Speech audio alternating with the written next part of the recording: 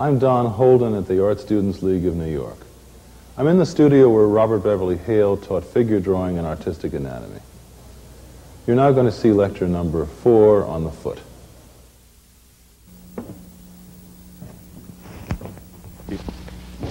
Try to get that skeleton out of people's views. Way back, we put it far back this way. That's it. Good.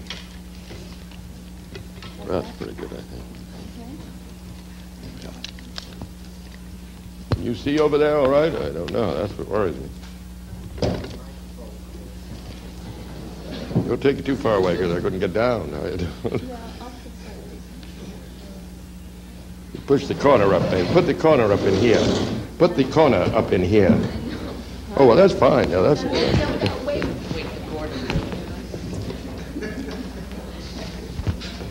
Thank you so much. No, that's fine. That's fine. Now they can see you, I think.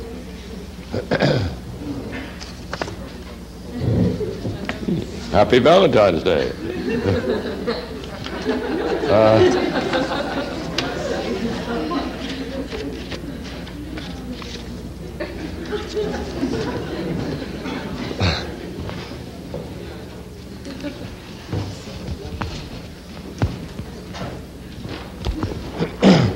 Well, tonight we're going to take up the foot, which is down here. The problem, the anatomical problem of the hand is first of the foot, I mean, first an understanding of the bones, and then an understanding of what we call the short muscles of the foot, and finally an understanding of the tendons that come down from up here and go over the foot. The foot and the hand have all kinds of analogies. If you know one, you pretty much know the other. For instance, hand is hard, so is the foot. Well, that means for shape you have to study bones. As for muscles, we have a short muscle here that artists call the abductor of the little finger, and you pull on a muscle and it abducts the little finger, you see, and makes this bump here. And so we try to learn things like that. Artists, in a way, I think, regard the foot in terms of its two bone systems, the ankle system and the heel system. The ankle system is this group of bones here, and the heel system, you know, goes underneath it and always touches the ground and is here. So when I draw the foot tonight, I guess I'll draw the left one. When I draw this foot, let's make what they used to call an exploded drawing. At first we'll draw this bone here, which is called the astragalus. This one here, the navicular, and these cuneiforms, and these metatarsals, and finally these toes. And then we'll draw the heel system. And we take each bone up separately and, as they say, explode the foot. This top bone, on which the tibia rests, is called the astragalus. The old term is talus, astragalus, so they call it, the doctors. Well, we want to get shapes, you see. That's what we're primarily interested in, is the shape of things. Because, frankly, in illusionary drawing, we can't draw anything unless we have a shape conception. You see, that's why it's so odd for people to draw this body when half the forms of the body, they're not even aware that they exist, you know. Laymen are not aware of, I suppose, 87% of the forms that artists draw in this body. And yet they take a try. The astragalus, or talus bone, I think the way to start these things off is to think in terms of simple geometric conceptions like blocks and cylinders, and ovoids, egg-like shapes, spheres, and then other ones that strike your fancy. These are the recognized formal ones, but artists use lots of others. Spool, very nice one. The donut, very nice one.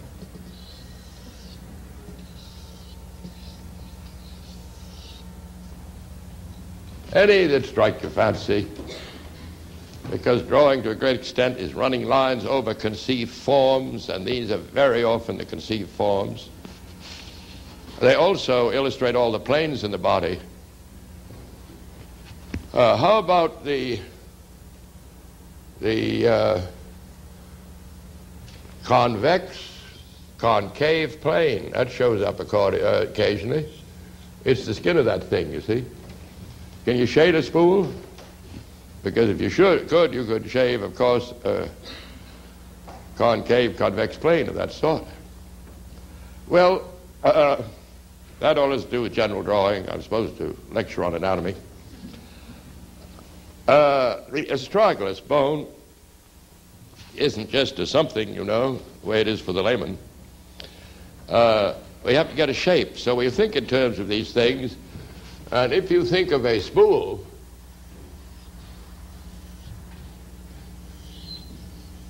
with a little cylinder coming out of it,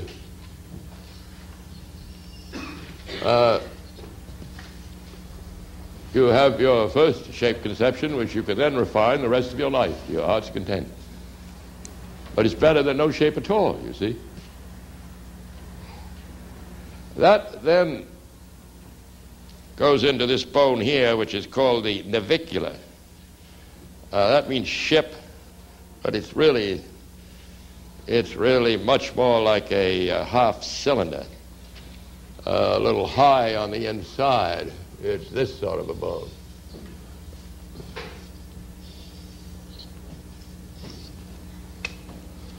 That goes into the three cuneiform bones that come underneath here. There's a case where the term describes the bone to a great extent.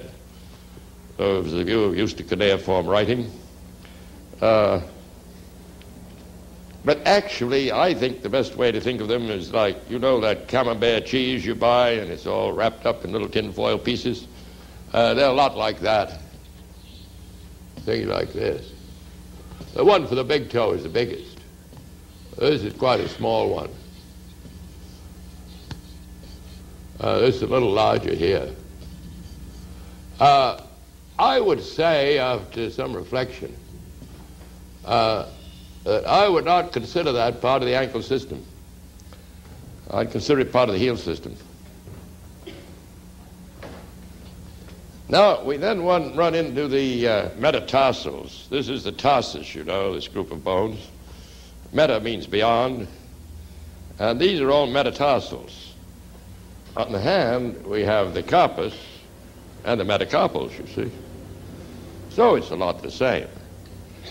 The average feel, I think, as a start, for all the metatarsals and all the metacarpals is a box and a rod and a ball.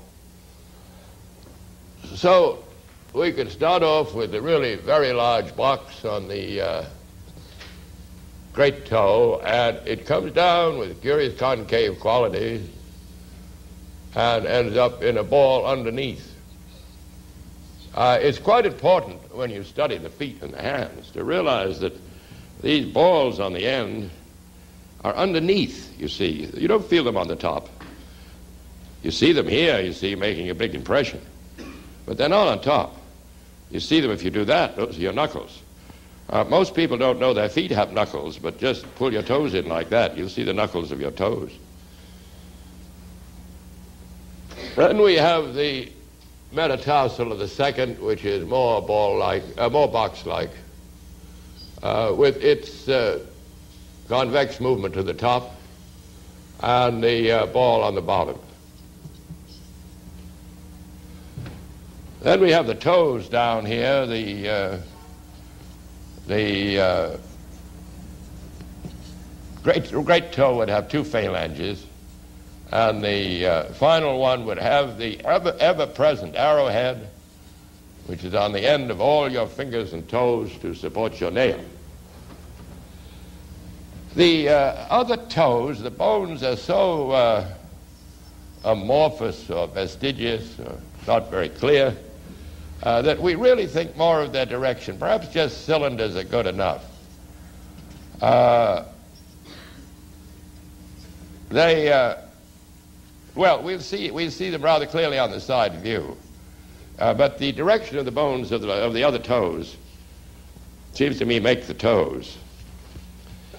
Well, that is the ankle system. The astragalus, the navicular, the 3 cuneiforms, usually called inner, middle, and outer, the metatarsal of the great toe, and I've rather stressed the concave quality it has on many views. It's one of the strong little concave lines of the body that an artist can use to effect, especially on 3/4 views of this sort.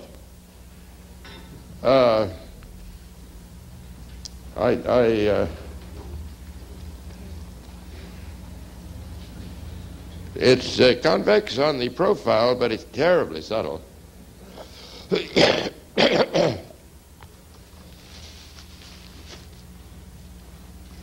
And then a couple of phalanges, as they're called, on that one. 3 on this, just like the hand. You have 2 phalanges here, 3 on the others. And that's your ankle system. Now, under that, and coming out over here, is the heel system, but I can't draw it that way because you couldn't see it. So I'll draw it separately over to the left. And that starts over the heel bone. It's rather hard to give a very simple feeling for that. I suppose it's sort of a block coming towards you, more curved than anything else, rising up a bit. The important detail on that is a platform up here which will support this bone. That has the most terrible name in anatomy. That's called the sustentaculum tali. That means the sustainer of the talus bone, which is actually the astragalus, you see. You can see that all these things are here. I should have shown them. Now, we got this bone here called the cuboid. The cuboid, the name gives it away pretty much. It's a cube-like thing, but it has actually 3 facets we have to think of.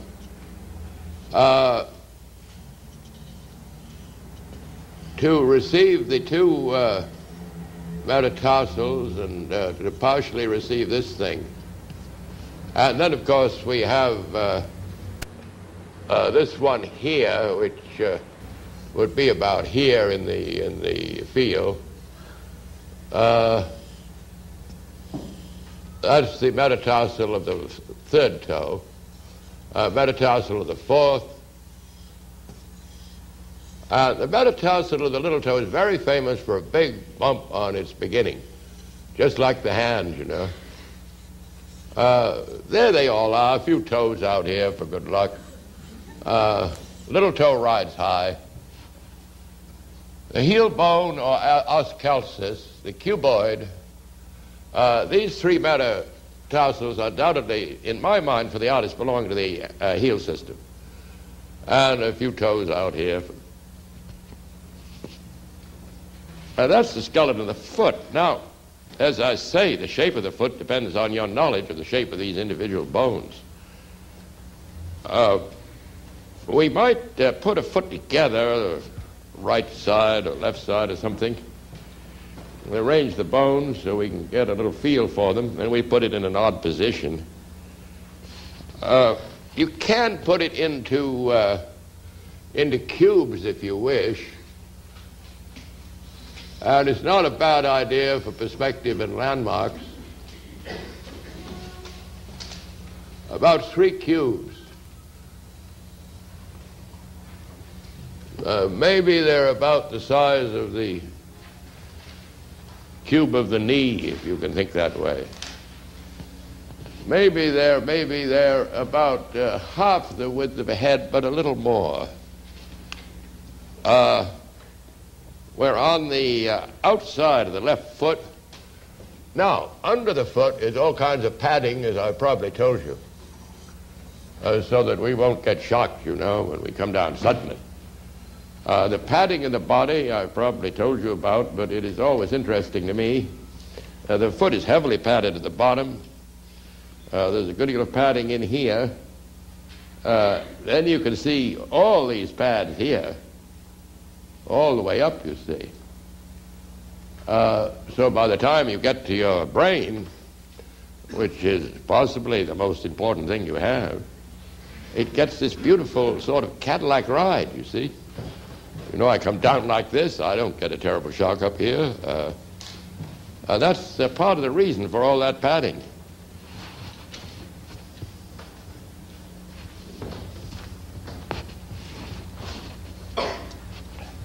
Well, that heel bone would be in here, and it rises immediately, and then it has that platform jutting out towards you.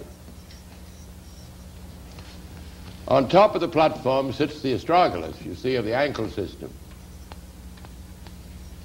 which is nothing but a spool with a neck coming out of it.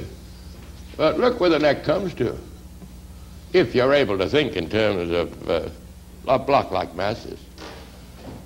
Oh, they're memory aids, of course, and perspective aids. That would then, let's run down the ankle system, that would touch the navicular, which juts out quite a lot. I'll just pick that up, you know. They pick up this thing here, that's the sustentaculum tali. Then we take the cuneiforms, the nearest one is very overwhelming, and in my book just hits about halfway there.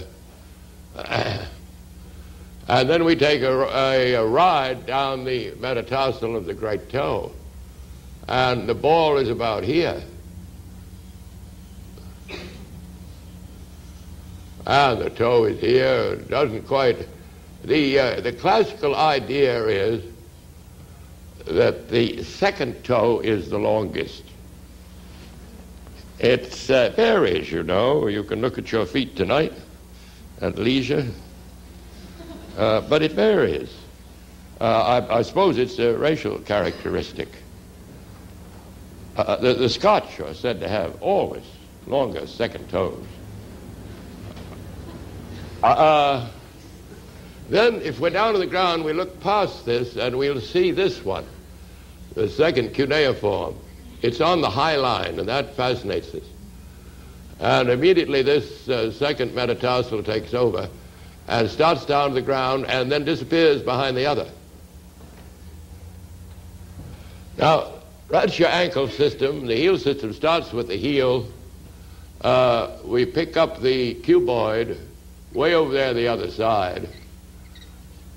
It must go about to here. And,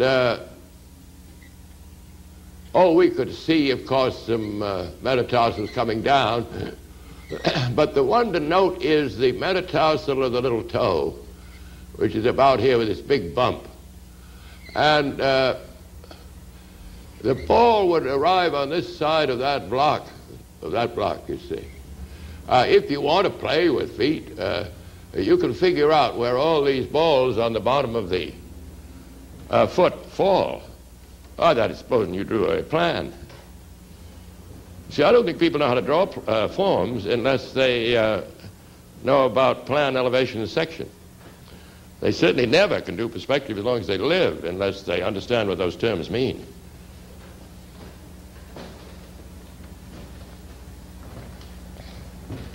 Well, the foot as a whole is really, you can feel the arch, you see. It's designed by engineers. It's an arch.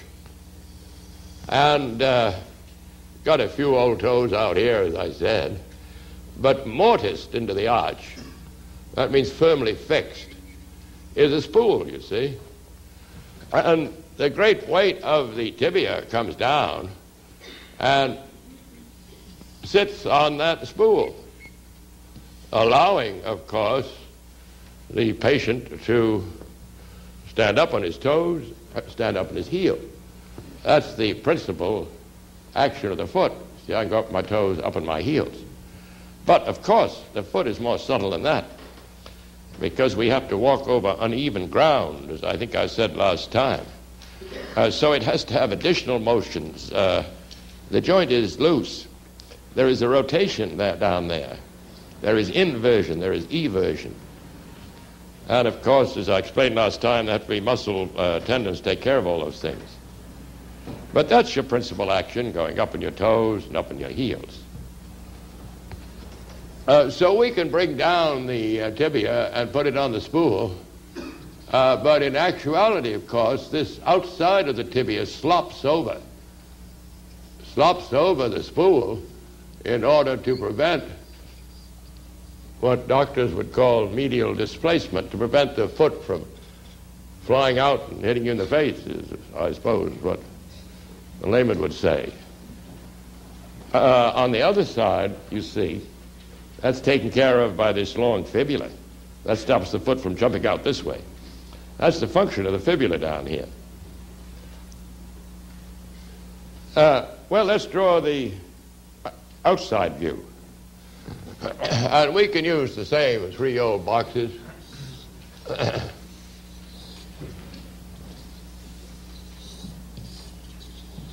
3 good transparent cubes is what they are. We see the heel bone here. It's much this. Oh, it's here, of course.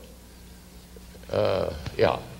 Heel bone there. It rises, I say, rather abruptly. It has a little platform up here and continues about to there. And, of course, that spool sits on top of it, you see, with its little neck. Now, this cuboid would be here.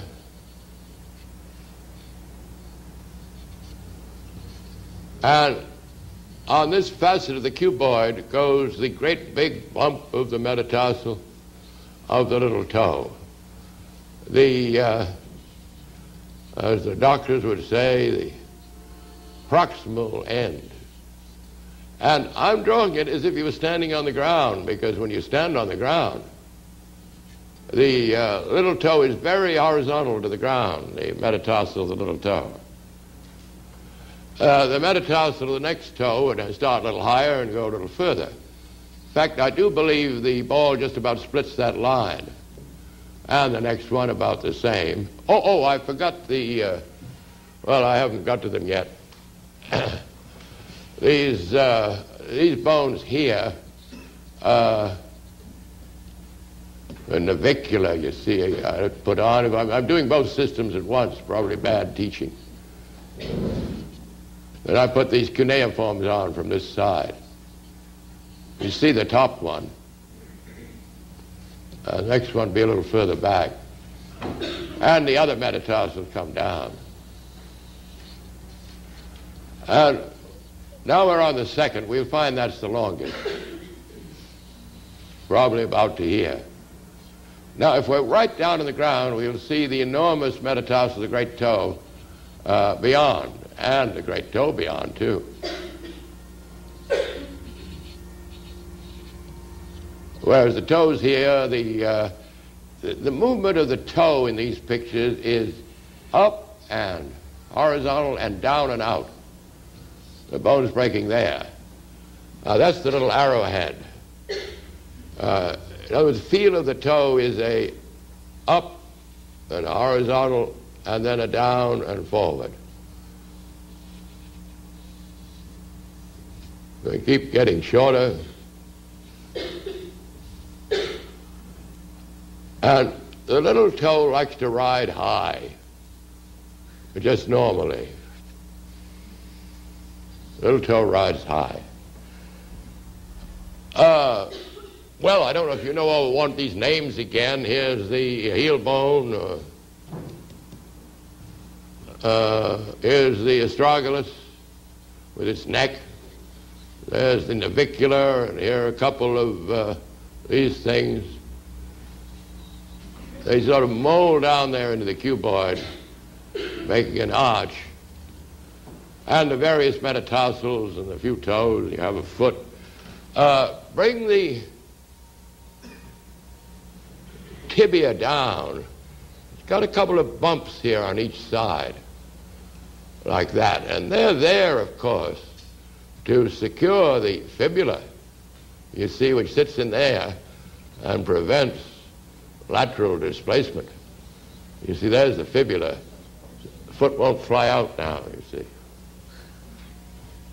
The tibia and fibula are well bound together. They're practically one bone.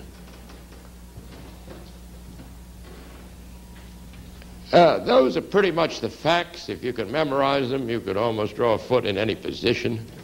Perhaps you'd have to draw a plan. But I thought we might draw a foot in some crazy position to show you how artists think in terms of blocking.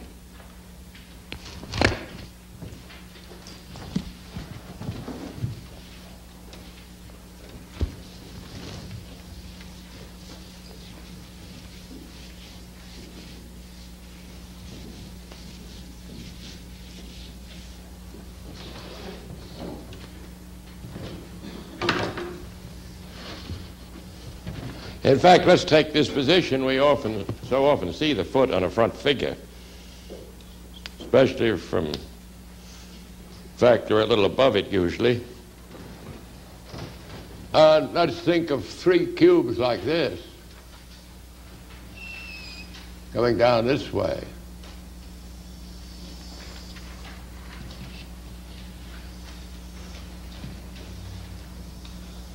That might make about a cube.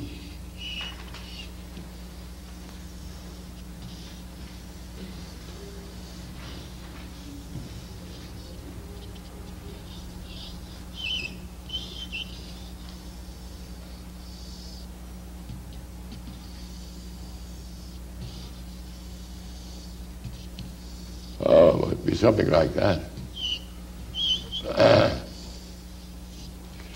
You see our points are all indicated here pretty much. Not altogether, though. We'd have to have a plan. That spool there, goody way it is here, that spool would just touch the top of the box, about here.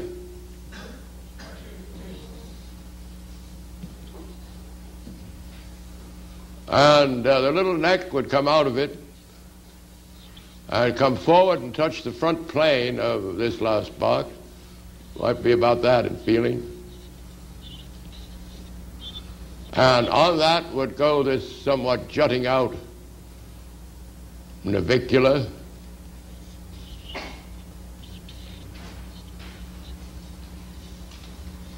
And then the cuneiforms.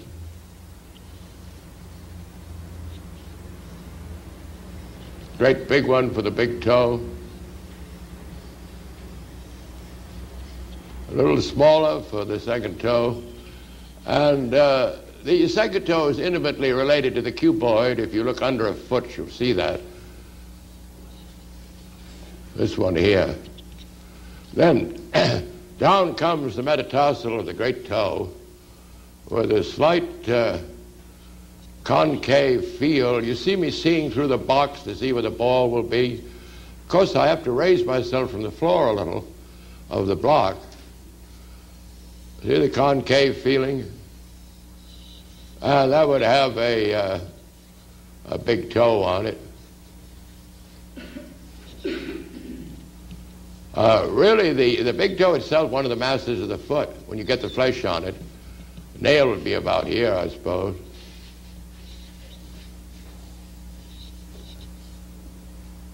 Here comes the second, which is tucked into a little valley there. Now, these metatarsals all splay or fan. See the movement of the first up, horizontal, to the ground, down, and out for the last. Now let's try the heel system. Oh, I took it away, didn't I? Heel system. We see it right along here.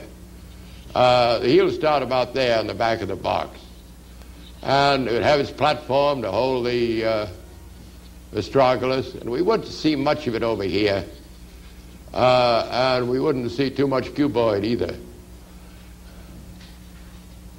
And now we can bring down the third metatarsal, making it splay, and having figured out about where it ends. And finally, the fourth.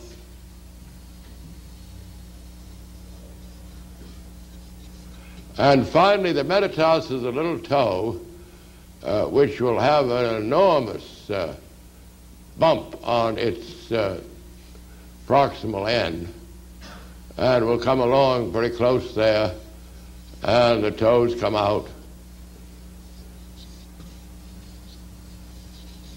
And the little toe, 1, 2, 3, 4, 5, rides high.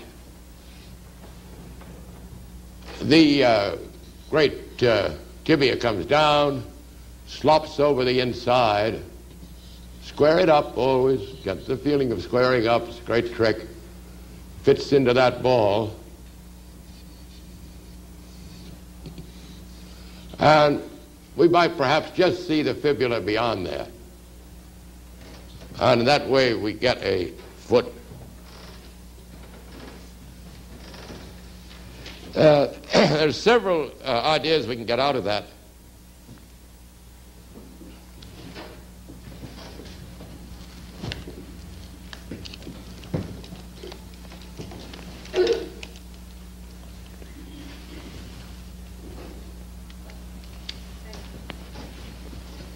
You might take a croquet wicket in your mind and put it up here on the lawn over the metatarsal arch there. You got something like that. And then down on the lawn here where the metatarsals end, you can draw a line like that.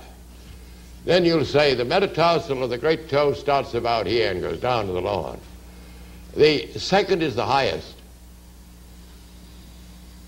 The next a little lower, and the next a little lower. They're all fanning, you see. And the last one with a big bump, theoretically, lies on the lawn itself. It really does lie horizontal on the ground. You put a lot of weight to it. That gives you the feeling of what they call the dorsum of the foot, that feel there. Another thing you see quite clearly from this skeleton would be the ankle and heel system. The ankle and heel system.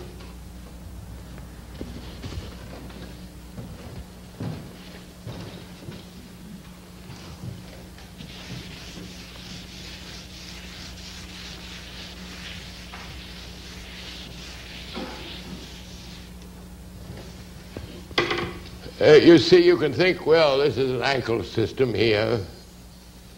And it comes down, and it owns a couple of toes, the big toe and another one. And probably longer. And the heel system is a mass goes underneath, you see, like that. And it comes out on the other side. And has 3 toes. And when you draw a foot, you always, in this position, you always shove the heel system under the ankle system.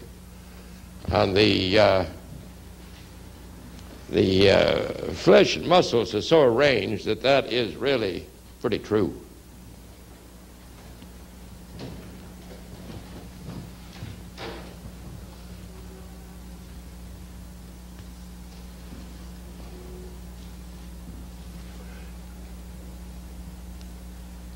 Oh, some people like to say that if you take a salad bowl, you know, and you just cut it in 2,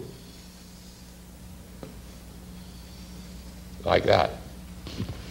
Cut it in 2. The foot's a good deal like that. That the outside of the foot, you see, is always on the ground, but this arch here is here. Of course, there are a few toes added, but nobody much cares about them, except mothers with babies. You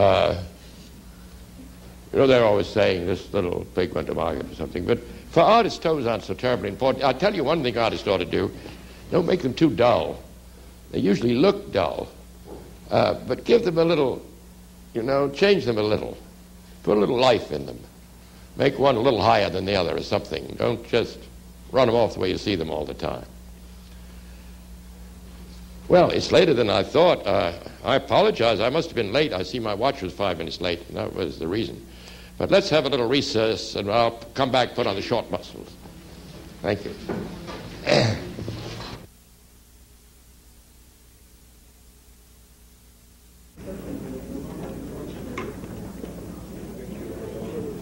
Well, now for the short muscles of the foot. There aren't many. They're not too hard to learn. But they have a great influence on the shape. There is a muscle that abducts the little toe. And it's very odd because it has two bellies with a tendon in between.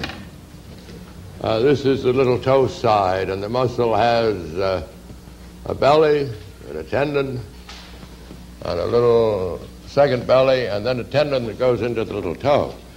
That's tucked up against the bone here, you see. There's the first belly. The tendon goes over that landmark of ours, the bump on the metatarsal, and then the second belly appears. And then a little tendon goes to the little toe in order to pull it out. That's why it's called an abductor, because to abduct is to kidnap or take away from home.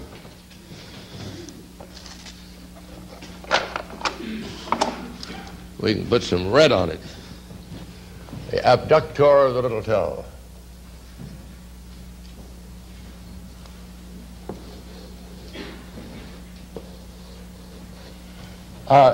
You feel that all the time when you draw the outside of a foot. If you draw the outside of the foot, you come down on the heel, you see, and then you take a ride on that muscle. And you get that little accent. And then you change angle. You change angle when you draw the outside of a foot. And the little toe is here, riding high. And the other side comes down its own way, as we'll see. Also, perhaps we ought to look at a footstep, because, many views of the foot that seem hard are nothing but a footstep in perspective. A good way to draw the footstep is to practice it with 3 cubes, and run a line down the center. Because you run right away into quite a remarkable thing that people don't seem to notice. And that is that the heel is just half as wide here. It's just half as wide as the great spread here. You see, then the footstep moves along this way, and we get that little bump about there, and then it comes way out to there. And we get the bump for the little toe itself, the metatarsal, probably the imprint of the little toe. And then it all depends how hard you stand on the ground, the width of that there. But pretty soon you run into a great big mass here, which is made up of these 3 balls you see underneath there. Now that, of course, is the imprint of the heel system. I don't know, if I were just starting to draw, I'd walk around the bathroom in my bare feet. I might take a bath first and look at my footstep, Now, you see the ankle system is on top and comes down, and it leaves its imprint about here. That's this great, the 2 great balls in there. You see the ball of the great toe is in there, and its companion. That's why I went through all this nonsense here. Because I think it's very clear that when you look at the footstep, that is heel system. The ball of the 3rd metatarsal. And then the toes out here would leave their imprints according to their size and shape and everything. But I think the important lesson there is how narrow the ankle is. Most people don't seem to realize that compared to the wideness of the foot. Of course, if you're starting to draw, for heaven's sakes, match your foot against some other part of the body. All beginners make enormous feet from any point of view. But your foot's not very wide down here, you know. It's probably about as wide when it's pressed on the ground as the flesh knee would be. Heaven knows in this one, if we took the length or the width of this bone here, we'd find it was just about comparable to the width across here, you see. But I think when you stand on the foot, it gets a touch wider. But try to remember your feet are not very big when you draw these poor models. And always remember that as a baby, you could put your foot in your mouth. And if you only did a little yoga, you still could, without doubt, and practically get it in there, you know. It's not as big as you think, nor are the hands. Beginners always make enormous hands. That same rule, you see, you can apply to the hands. Well, he seems stubborn. We'll take the right hand here. That same rule you can apply to the hands. If you can get in the habit of measuring from the point of view of the skeleton, you've made a great stride forward. You see, that's practically the same. My feeling is a little more here, and then there are other factors that come in. You can move this bone in here, the metacarpal, and this one here. You can do the same thing on the foot. So the body of the hand and foot may change size, but as soon as you get aware of where the movement is, you see on the foot there's movement in here, and there's movement in there. But otherwise, the whole body of the foot down to the toes, artists should think of it as one form. Students have a terrible habit of breaking a foot, something like that. They draw feet like this. You feel that they've broken it right across there, but you can't do that. There's a little movement in there for the doctors, but awfully little. And hardly enough for the artist, of bone against bone.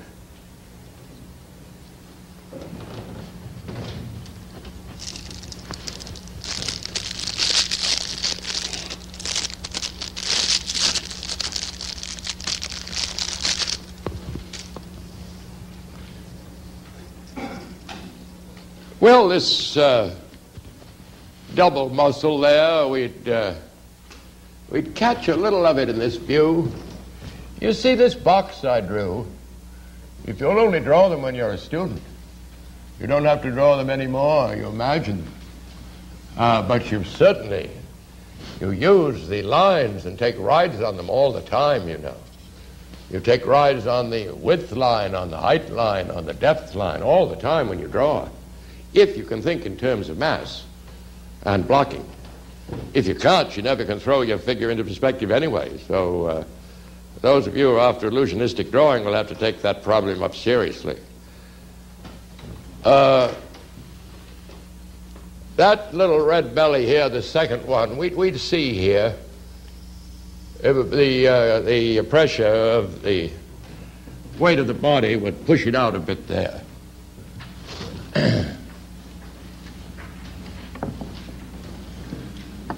Now, we have just the same thing on the other side, an abductor of the great toe.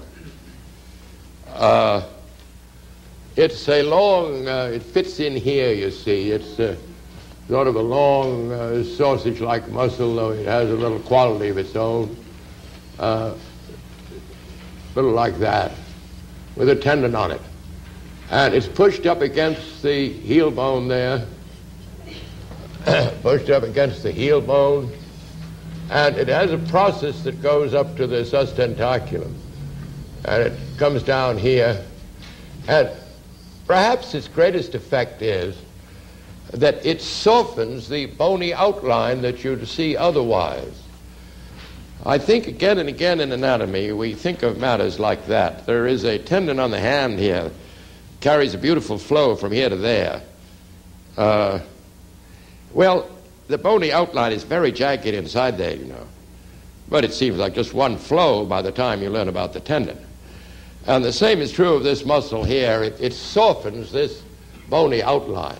Artists occasionally pick off the sustentaculum tali and the protuberance of the navicula here, but not much else. On this figure, the heel comes down, and you always feel you're shooting the heel in under the instep. And then you pick up the inset on that muscle and bring it down and send the tendon into the great toe so that it will abduct the great toe and pull it that way. Now, there are two short muscles. We have one other that artists study, but it's a group. It's the group of short extensors of the toes. You see in the skeleton, there's quite a hollow here, just about large enough to put a small mouse right there. But on the flesh foot, there's an egg-like shape there. And that egg-like shape is made up of the short extensors of the toes. Actually, there are four of them. And they have tendons on them that go down to the toes. And they're all collected together in an egg-like shape that you'll see here on your foot. Fits right in there.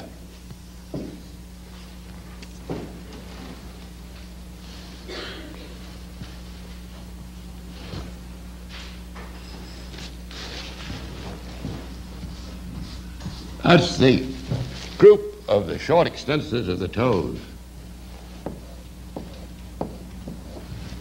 Keep an eye on that as you study the great drawings. The artists love it. Oh, say, Blake, you know, that genius who drew so very anatomically. Or Fuseli, his friend and master, a Swiss.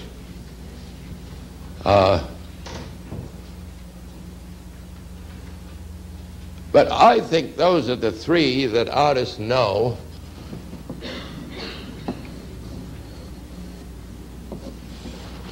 The abductor of the little toe, the abductor of the great toe, and finally the group of the short extensors. And that brings us into a complex subject, and that is the lower leg and its muscles and the tendons that flow from them over the foot.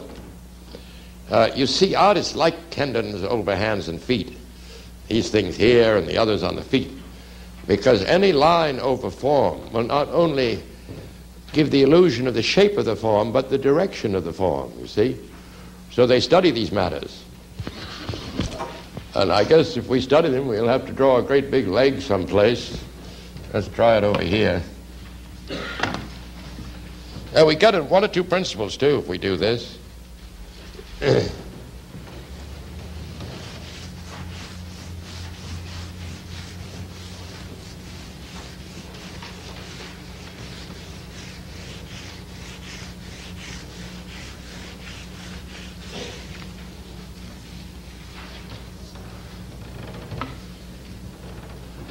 Let's go back a ways into the pelvis.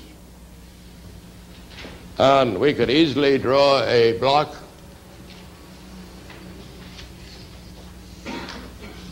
We could maybe imagine another one on top of it. And we'd get a perspective pelvic block from the side. Some of you remember these things, the pelvic point. You see, these are landmarks. The wide point, high point, the sacrum, the symphysis pubis. You see me using a draftsman's trick. I want to get the point of the ischium. I run a vertical of the mass. You know, that vertical would remain, they'd call it a height line. It would remain a height line regardless of the position of the mass. It's rather hard to explain all that. It has to do with what they call the anatomical position.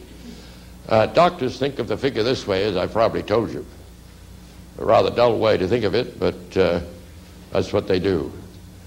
And everything in front is in front, and everything to the outside is the outside, and everything in the back is the back.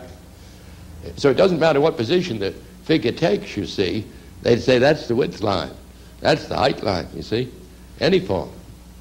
In fact, you can't understand the word aspect unless you understand that. Because, you see, for the artist, aspect has to do with the tilt of the height axis and the amount of vertical rotation around the height axis. I tilt my head like that. You see, the height axis is going this way, and I can rotate the head then, and people would say it's rotated so much around the height axis in relation to reference planes. If you're starting to draw, look up and find out what reference planes are and what drawing systems are. If you feel just love to draw because you feel that way, I might ask, what drawing system are you using? Are you using orthogonal projection, or are you using perspective? Or are you perhaps using military perspective? Are you using cavalier perspective? I mean, aside from your feelings, you know, you're always drawing in one system or another that have been very thoroughly analyzed by the boys in the universities. It's awfully hard to escape the universities. They're always on your neck, you know. If I have any advice at all to give to our students, that is, don't go to any art school that is affiliated with a university. You'll have the professors on your neck in no time of other disciplines, you see, and you won't even be able to be yourself.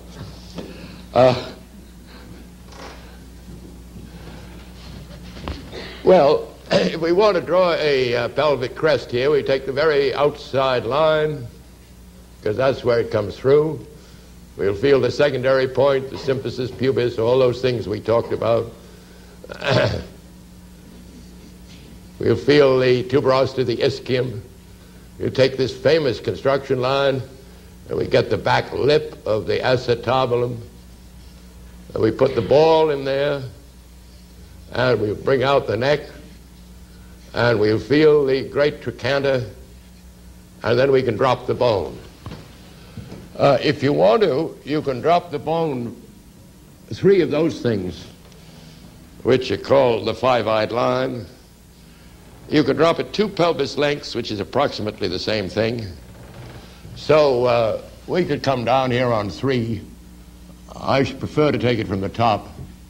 And we can say the knee will be here. Then we can take that again, and we could say the floor will be here. There's a beautiful construction plane, which is simply this.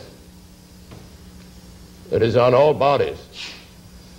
You see, in drawing, we have to realize that a line can be a plane seen on end, especially in architectural or orthographic drawing. And for us, too, in perspective, any line perpendicular to the face plane any line could be a plane perpendicular to the face plane. Well, this bone comes down, as you remember from all our talking. It comes down with a very gentle curve, which is reflected in the front of the thigh. And we see the spool on the bottom from the side.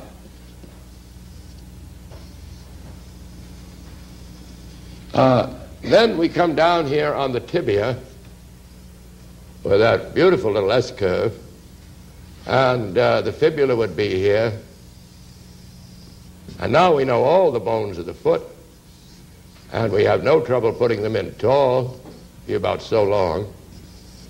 You know, the cuboid and the metatarsal of the little toe and all these things we've been talking about.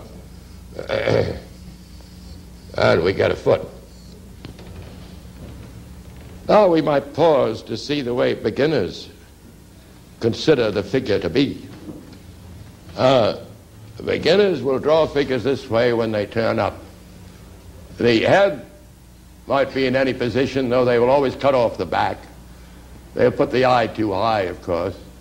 A beginner will give you a straight neck, and then a perfectly vertical rib cage, and then a belly and a buttocks on the same level, and then a vertical thigh, and then he's read the word knee into some great author's book, so he puts in the word knee. He then gives you a calf right below the thigh, and then he gives enormous feet. And that's what they do, and they say, I do that because I want to express my strong feelings about people. Well, it's not the way it is, you see. It's not the way it is. And we'll see why at once. Some of you remember that this great muscle here, rectus abdominis, has to go into the symphysis pubis. So if I'm drawing a belly up here, which is rectus abdominis, I have to drive it there, you see.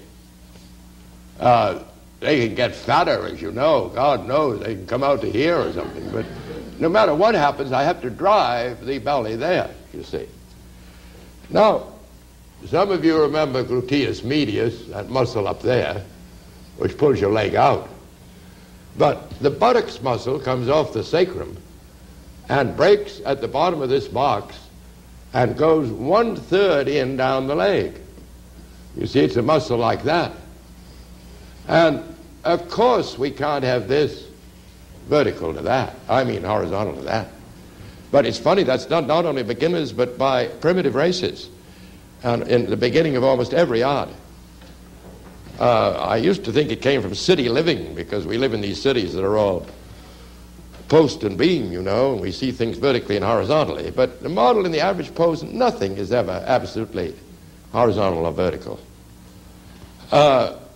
Now, we can remember a little anatomy, I guess. We want to draw the hamstring group, which bends the lower leg here.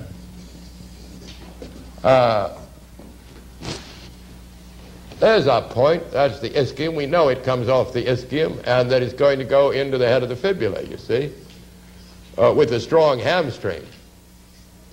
So your hamstring group would just be a line like that, from one point to another point, really.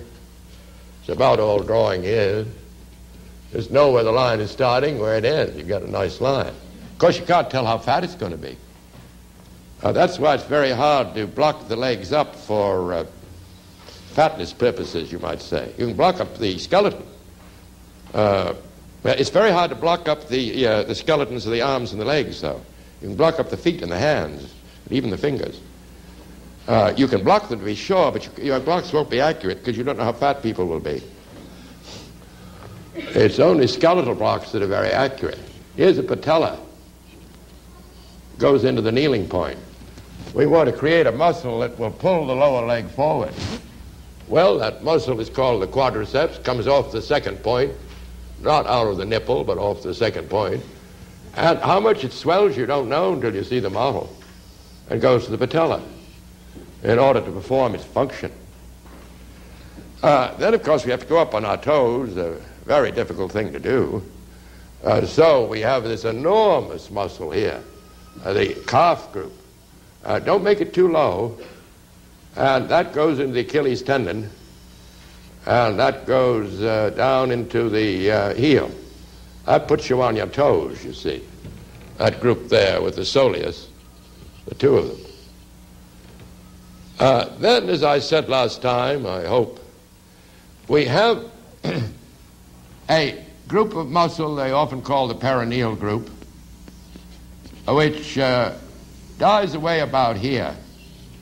And the drawing down here depends on your knowledge of bones and tendons.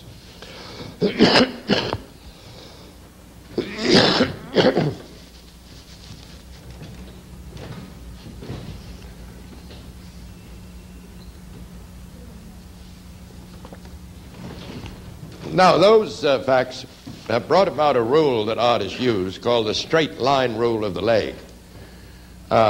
When the leg is straight, you can think of the thigh as a cylinder. You can think of the thigh as a cylinder.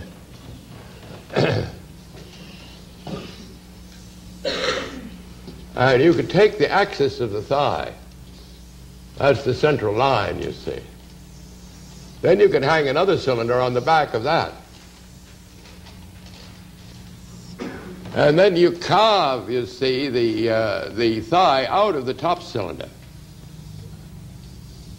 You carve the thigh out of the top cylinder, and you carve the calf and the bone out of the back cylinder. And you notice, of course, that there isn't anything here at all, though everybody draws it there in the beginning, because the lower leg is very definitely back. The lower leg is definitely back. And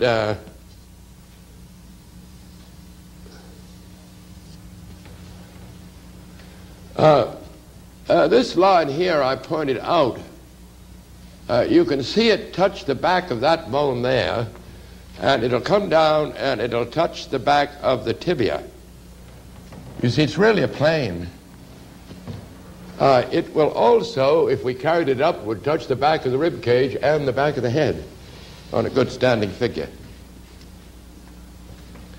But you can see how different this is from the beginner's conception of the belly and the buttocks, the thigh, the knee, and the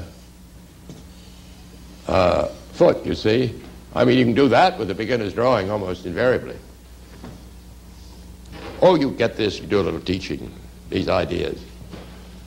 Teaching is a good way, not too much, but a little teaching helps you to draw a lot. Well, to trace all these muscles down over the foot, I think we just have time. I don't think that you can learn all this just from this little lecture. But there are 6 muscles in there. We talked about them last time. And they're arranged this way.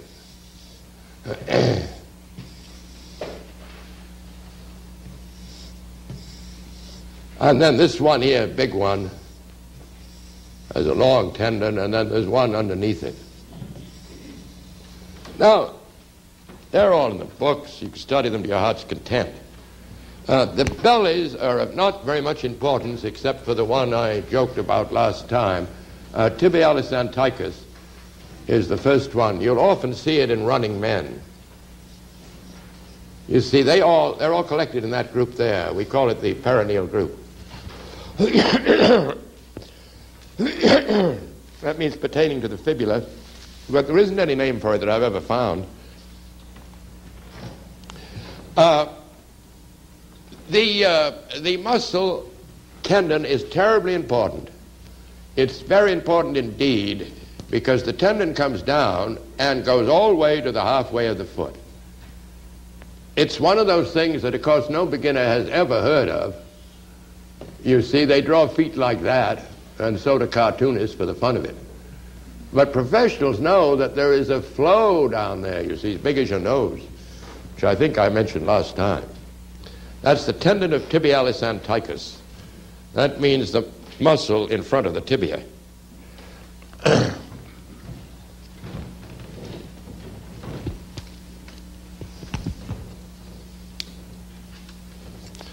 Now, the next one is called the special extensor of the great toe. Special extensor. I don't believe you can see the letters.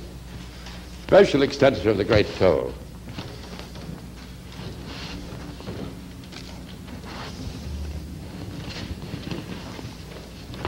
That will show up well here. Oh, I should put tibialis anticus on here. It'll come down here very strongly and very visibly and go all the way into there. Those of you who are not aware of it might just flex your foot a bit and feel it and see what a big mass it is there.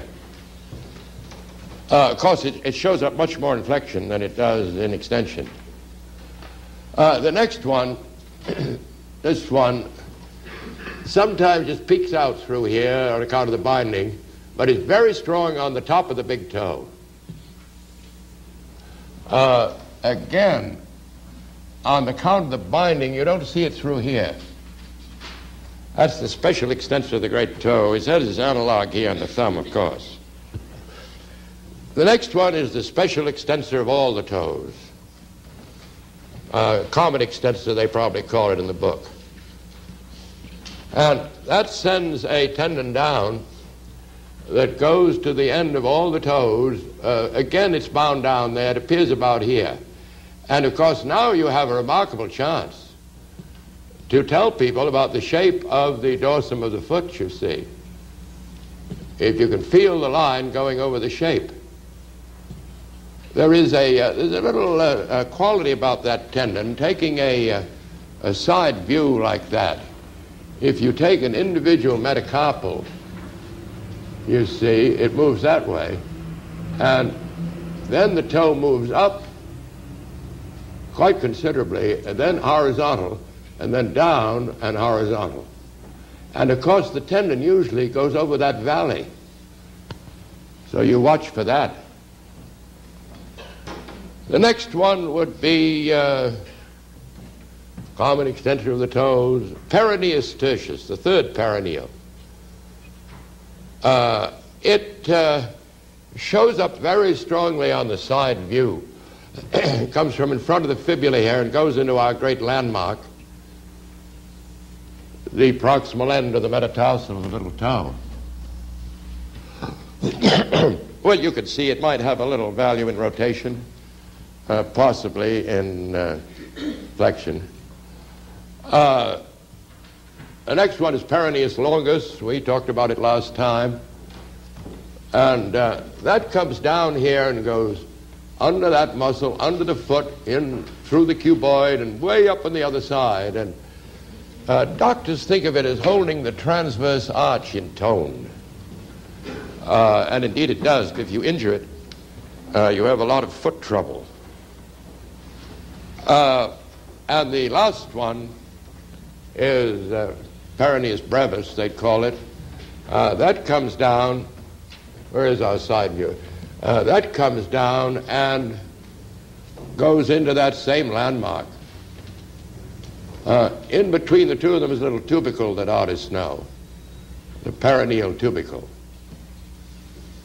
Here's tibialis anticus. Artists fight a lot whether to make it a concave there. Artists just hate to use concaves on the body, but some of them are rather insistent. I always feel this is a concave, no matter what they say. But it's fun to look at the masters and see how they disagree on those things. Many concaves, they'll make a series of convexes, you know, just to avoid the concave. The concave seems to go a little against living matter, and you don't see it very often. Though it does seem to me that convex is quite prevalent in living matter and may well turn up on the outline. Well, I guess that's the information pretty much. People like to know about the masses of the foot. You see this heel here makes a mass, and then there's a great big bump over the proximal end of the metatarsal of the little toe. That makes a mass. These two bellies create masses on the foot. It often makes me think of the difference between the layman mother and the artist mother. You see, the layman mother says, this little pig went to market, this little pig stayed home, this little pig had roast beef, this little pig had none, this one went wee all the way home.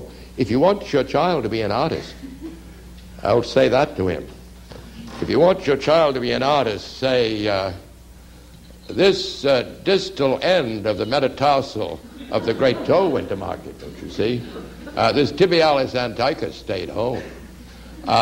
This group of the short extensors had roast beef.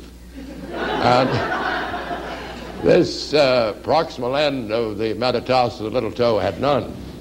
And this second belly of the abductor of the little toe cried wee all the way home. Then your child will be an artist because he'll see things in another way, you know.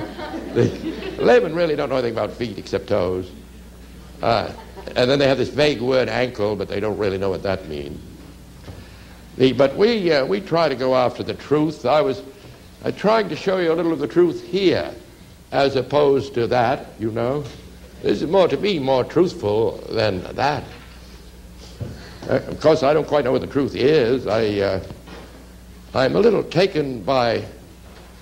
There was a great philosopher called Alfred North Whitehouse, who some of you know about, who was more or less in the same camp with Bertrand Russell.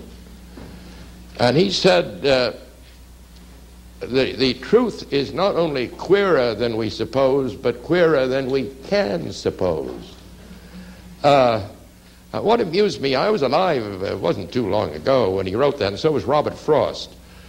And about 6 months later, Robert Frost came out with a poem, which went, We dance around in a ring and suppose, but the secret sits in the middle and knows. And then, rather lately, I've come across an amazing phrase by Emily Dickinson, written perhaps 100 years ago, which goes, "Tell the truth, but tell it aslant. Success in circuit lies.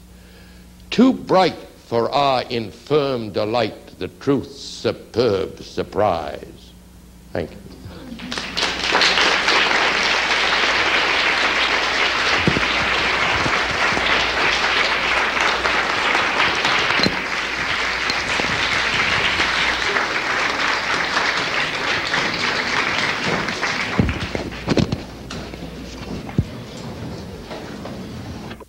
You've just seen Robert Beverly Hale's lecture number 4 on the foot, one of his series of 10 lectures on figure drawing and artistic anatomy. We hope you'll join us for the next lecture in this series, lecture number 5 on the shoulder girdle. This is Don Holden at the Art Students League of New York.